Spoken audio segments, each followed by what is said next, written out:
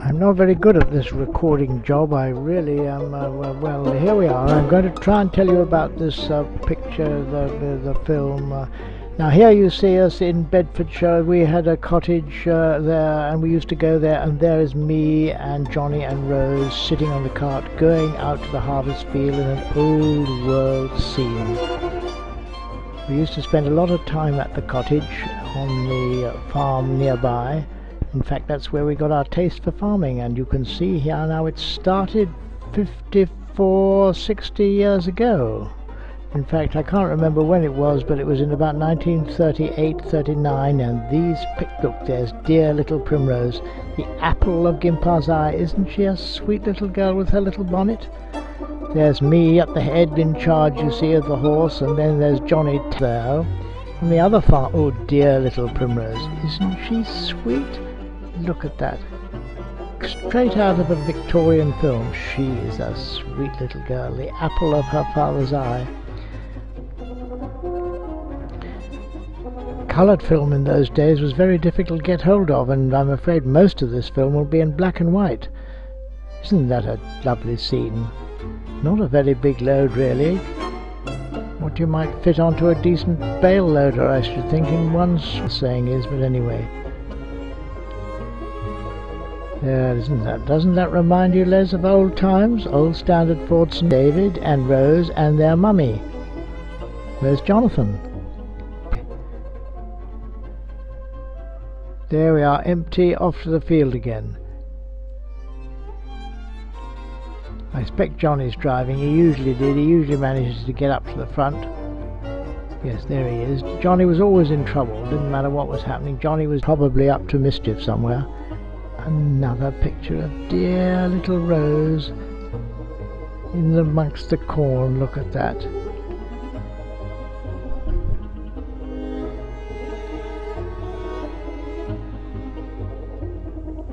I think all those rows of sheaves have got to be stooked up. Do you call them stooking or shocking? We used to call them shocking in Bedfordshire. This is where these farm. I don't remember this. I can still remember this. Just outside our cottage, a couple of old sows, one with a litter, obviously escaped from some farm, came out round the corner, out of the wood, and then down the road, and we never saw them again. Oh God, Johnny, that's not very good, sticking along the end there. I suppose it's alright as long as it's standing up. Oh dear little Primrose again, been fooling about under a stook of corn. Oh look, there's Gimpar. Young Gimpar. He always wore shorts in his holidays. Khaki shorts. I've still got them in the drawer. I don't like people to see my legs. I wonder what the farmer would think if we'd been fooling about with his sheaves. Because this was on a farm just outside the back of our cottage. Oh, we're just starting a stack there now. Trouble is, I'm looking at this in a tiny little picture on my computer, and it's very difficult to see what's what. I'll try and get a little bit nearer. There's me there. Yes, there am I. Oh God, it looks as if I've never handled a sheaf before. Look at that, I'm walking back. Oh my God, look at the effort of doing that. Up over your head. Surprised they didn't tell me how to do it properly. Doing something that he shouldn't do.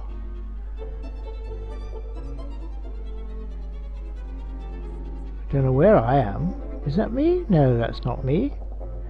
Now this old chap was a schoolmaster, because all sorts of old people used to come and help at harvest time. And that fellow with the waistcoat was a schoolmaster who'd never been in the harvest field before. See how he puts the sheaves up any old... Oh, we're shutting out. Must be lunchtime.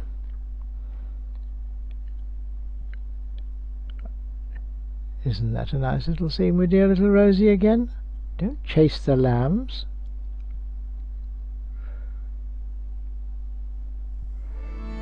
There we are. Johnny driving as usual. There's one of the farmers, Eric, and little Rose. There's a decent load of sheaves. They always, on this farm, they always used to have two-wheel carts. On that other farm, which was on the other side of the village, they always had wagons. This farm was at Whipsnade, where the zoo is.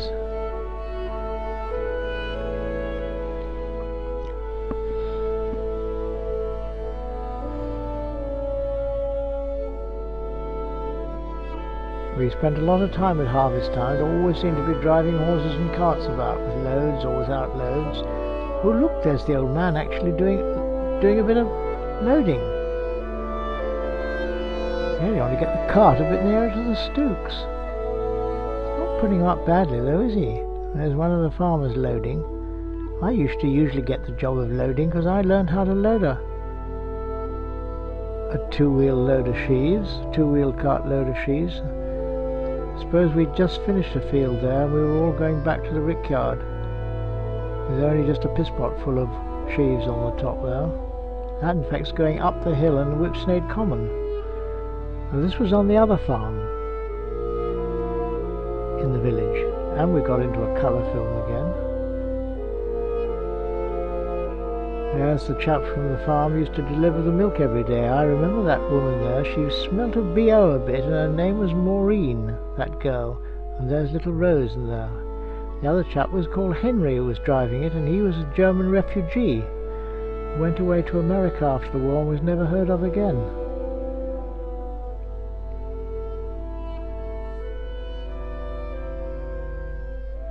That was the view from the bedroom of our country cottage. Not many sheaves in that field. Stooks are miles apart. Oh God. Fooling about again. That was our dog, George. A Welsh corgi that fought with any dog he could find, especially if they were bigger.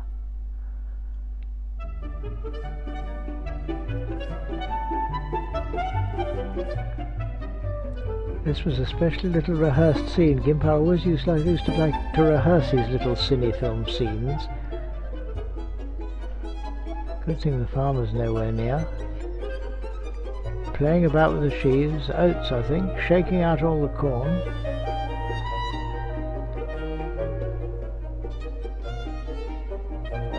Dear little Rose. There's my friend Jones. He used to come and spend lots of holidays with us. His father was an old bugger and his mother died when he was born.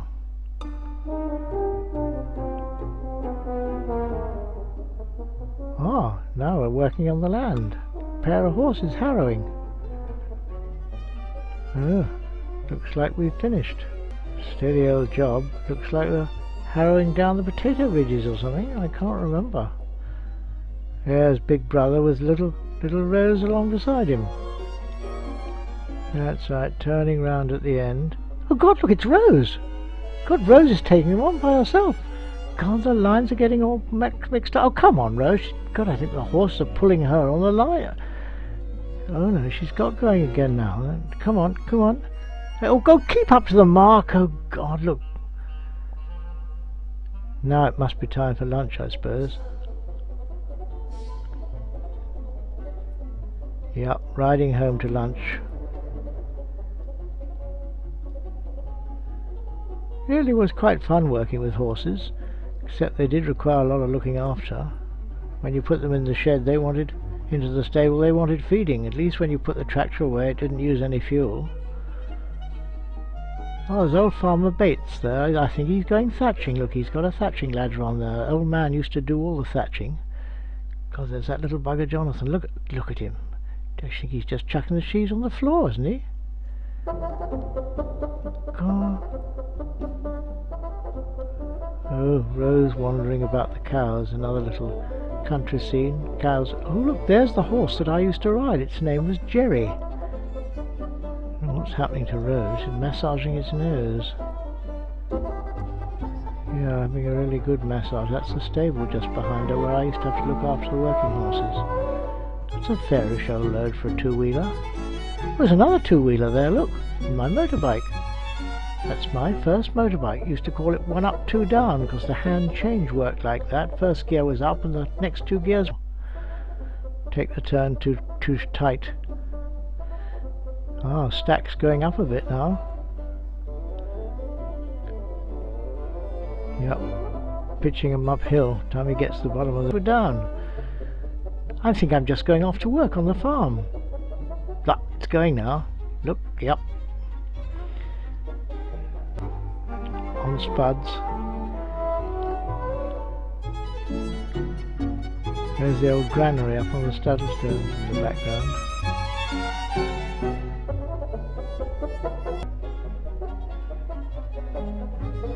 Down the end of our road, up the lane, got a bit of wheel wobble there.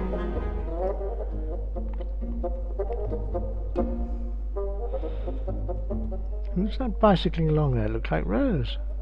What's happened to the motorbikes? Ah, here it comes. Going quite a speed too. It's a Triumph, 250cc Triumph. Look, there's scrubby old cattle coming up the road, up the common in Whipsnade, up the hill towards the farm. Old car, Ford car. Oh look, here I come. It's going quite well, that old bike, it did. Trouble is, you used to heat up the plug with a matchstick usually before you could get it to go. Ropey old short-horned cattle with horns. And where they're going. Suppose to another. Oh, there's a real black and white one. There's Farmer Bates, dear old Charlie Bates. He was a dear old chap. Lived to be 94. That's the milk float up on Whipsnade Common. Expect they've finished the milk round. Oh, here I come. Look, there I am. That's it, just out the gate of the farmyard. You just have to be very careful going through the gates. Must take it wide, otherwise you have the gate post and it's terrible trouble. We used to break lots of gate posts and get into terrible trouble. The load would be quite a lift. Ah! Must have thought about the elevator. Standard Fordson. Oh, there's old Ambrosio, Italian prisoner of war, up on the load there. He used to sing most beautifully when you're getting the cows in.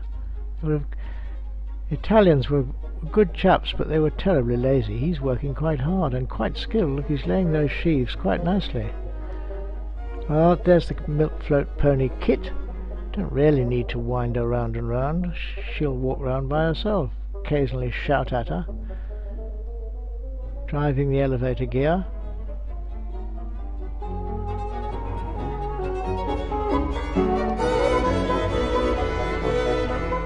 Oh look, there's thrashing straight out of the field.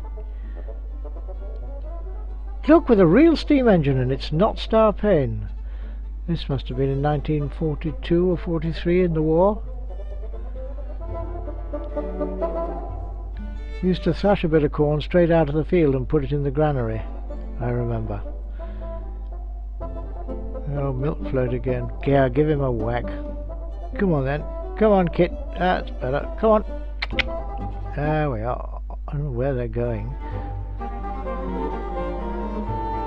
That was Eric on there. He was one of the farmers. Now this I remember, very wet harvest. We had to bring in the sprouted grains and re-stook them up in the stackyard. A funny little man there with the sheaves on is a prisoner of war, German one called August. Best thing that ever happened to him was when he got captured by the British and came to England and would work on a farm. Yeah, it's getting a fair old lift up there. Time we get to finish the stack, that poor bugger will be in the pitch hole and he'll have a hard time.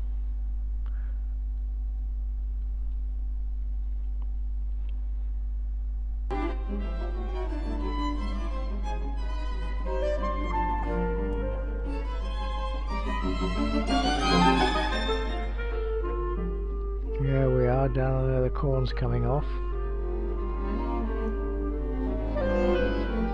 Must be getting on a bit there. Must be coming towards the end of the war, I should think. There's Johnny, you see he's bigger now, just putting a sheet over the sacks of grain. They weren't west of England to that part of the thing, I've forgotten what they were, but a sack of wheat weighed 2.5 hundredweight, I think, didn't it? Oh look, we got into an upright major with steels, look. Yeah, this must have been towards after the end of the war, I think it's 46. Look, there's Rose sitting on the mudguard. Those spuds must be going within an inch of her bum. Good God, what would the safety man say? Look at her sitting there. You can almost see the spuds nearly scraping her bum. She's only got a... I don't know how we didn't have more. Jonathan's there on that. Look, and Rose, what on earth would the safety man say today if he saw that going on? Rose must have been only about 7 or 8. Pretty motley old load that. That can't be sheaves. I'll bet that was peas. They used to grow peas. They were terrible things to deal with. Try and load them onto a load was awful.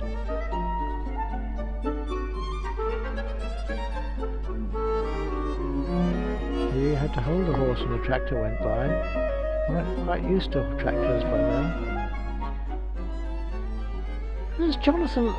God, he must have advanced a lot. Look at that. And the tractor's got rubbers. Standard Fordson with rubbers. And old Eric, one of the farmer's sons, on the back. Surprised they trust Jonathan to drive that.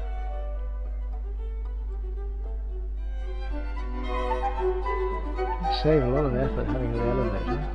Except you have to move it about. Oh, Jonathan looks a bit as if he almost knows what to do.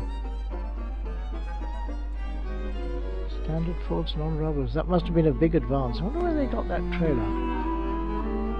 Quite a decent trailer, really, isn't it?